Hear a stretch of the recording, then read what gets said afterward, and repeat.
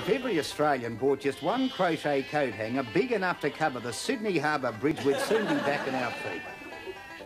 Or draft excluders. You know, those long knitted sausages you whack in by the door? If we all bought one of those, the length of the Gold Coast, there'd be no more surplus and no more drafts. In fact, if every Australian bought every bloody woolly thing in Australia, we'd be well on the road to economic recovery. Beauty, Narelle.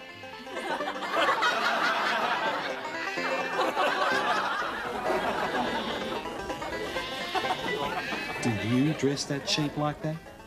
It's just that I get so lonely. I get so bloody lonely.